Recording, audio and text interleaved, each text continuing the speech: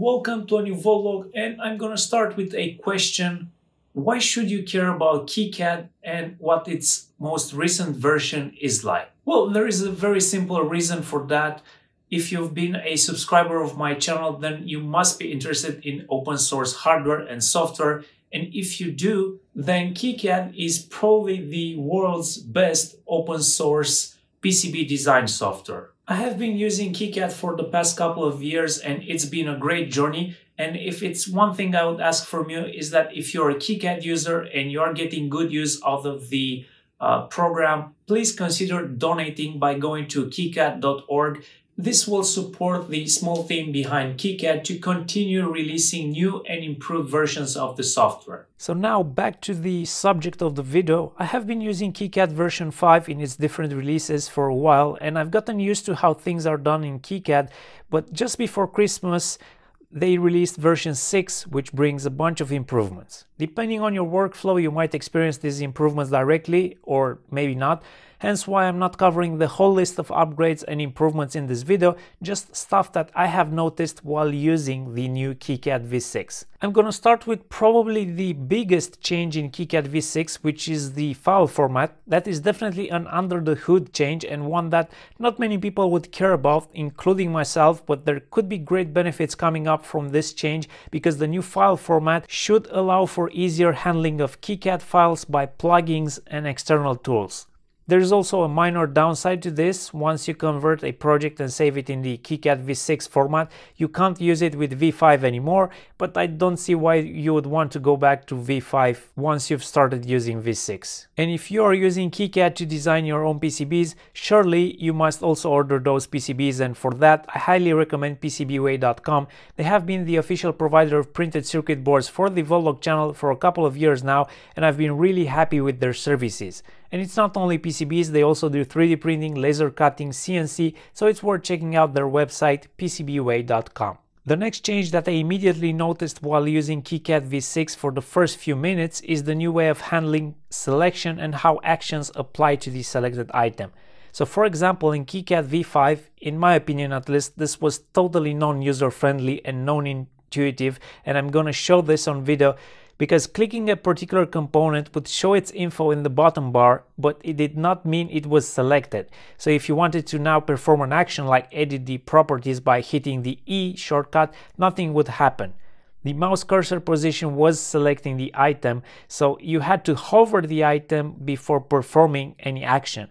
Totally unusual and unexpected behavior for someone just starting with Kicad, but it was something I got used to over time. Now with v6, this changed to what is considered normal in CAD design software, and clicking an item now selects the item and any actions are now performed on that selected item, regardless of the cursor or mouse pointer position. And this is also a bit annoying coming from v5, which did things entirely different, but a welcome change as this is the normal way of doing things and this is what a new user would expect when first using the program. Copy and paste was also something that had a rough history in Kicad because in Kicad v5, for example, the schematic editor does not have a copy function. It has a duplicate function, and the PCB editor had a copy function but can only paste in the same window. And if you think about it, this is like being able to copy text but not being able to paste it into a new text editor window.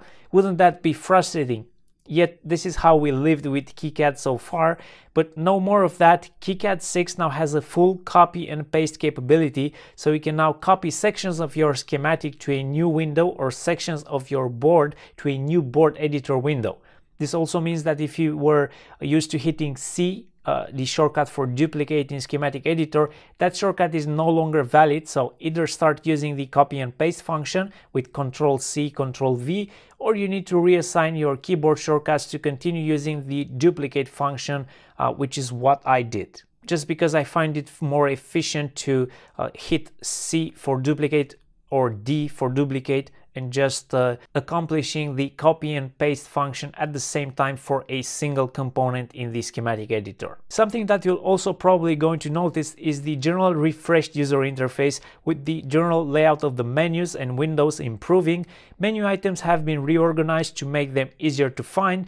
Toolbars have been updated and almost all buttons have been redesigned with a more modern look, but the best thing is that they're matched with the counterparts from Kicad V5, so there won't be any confusion happening there. Another great addition to Kicad V6 is the new plugin and content manager, in short PCM, and this will greatly reduce friction for new users, but also for people which are not very technical in computer programming, because there were already a bunch of neat color themes for Kicad, for example, or external plugins to enhance various functionality, but using them usually meant installing additional stuff, copying and editing files under the hood, which some of you may not be comfortable with, but some maybe. Well, the PCM aims to solve that by providing easy installing of these plugins directly from their online repositories. I have already used this on my instance to install a different theme, the Kicad plugin, which allows creating these neat labels, and Kicad, which specializes in automated panelizing of boards. Note that the color themes and the Kicad plugin needed just a few clicks to install, but Kicad still needs some external setup, but the tool itself lets you know what it needs and guides you through the process, so I think anyone should be able to do the task now. The 3D viewer is something that I used a lot when designing boards to check how everything fits together, the clearances, and the tool has been improved in V6. It now produces higher quality images, and at least in my case seems to be faster now at rendering images, so this is very much an appreciated upgrade. Moving to the PCB editor, there is a cool new feature in how layer visibility is handled. So you have this new layer display option which lets you choose between normal, which is the way things have been so far, dim, which is really awesome. I like this new functionality. It only keeps the active layer in full visibility and the others are dimmed, and hide, which hides the other layers. I think I'll be using mine in dim mode going forward. This can be especially helpful with multi-layer boards. Another improvement that I've been happy to find is the new ability to draw rectangles, and this is especially helpful for me when drawing board outlines, because so far you had to use the line tool and draw a line all around.